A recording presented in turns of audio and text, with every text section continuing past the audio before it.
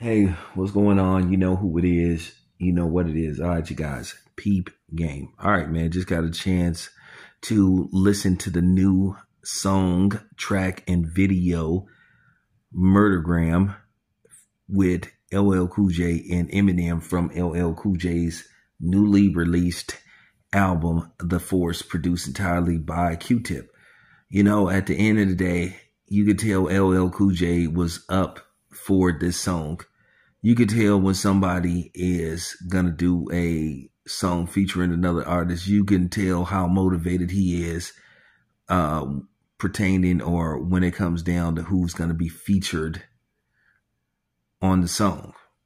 And LL Cool J remembered what happened with Eminem and Jay-Z on the song Renegades. And LL left no doubt after you get through listening to this song who is the best and who rapped the best. Eminem tried to come with the speed rapping stuff, but LL Cool J was just dropping bars after bars, going hard in the paint.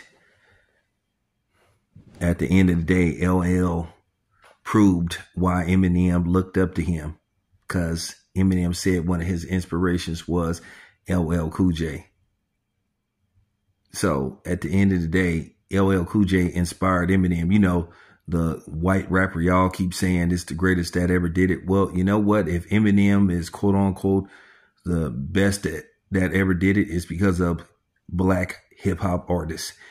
I think even when he was giving acceptance speech, I don't know whether it was the Rock and Roll Hall of Fame, out of all the rappers he named, with the exception of the Beastie Boys, from Redman to LL Cool J, Big Daddy Kane, Ice Cube, all those rappers,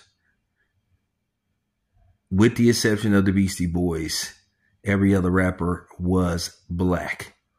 So to you white people that love trying to throw Eminem in black people's faces and, you know, 50 Cent cooning it up, and for any other person always hollering about that Eminem is the GOAT. Well, if he is quote unquote the GOAT, which he isn't, it's because of black people in hip hop, an art form that black people created. Remember that, white supremacists. Remember that, coons. So I just wanted to get that off on the side note. But nevertheless, Eminem did his thing. Listen, I'm going to say this again. I never said Eminem couldn't rap. Never said the dude couldn't rap. I never said that he wasn't good, but I don't have him in my GOAT category. I don't have him in my GOAT conversation, and that's my right. And ain't nobody going to tell me different. There's nothing you can do about it. You can call me a hater. You can call me a racist. That don't mean a damn thing to me. But I just wanted to put that out there. It's a good song. It really is a good song. Both of them did their thing, but LL Cool J showed why he's in the conversation for the best that ever did it. Period. So on a scale of 1 to 10, I give the song an 8. So there you have it.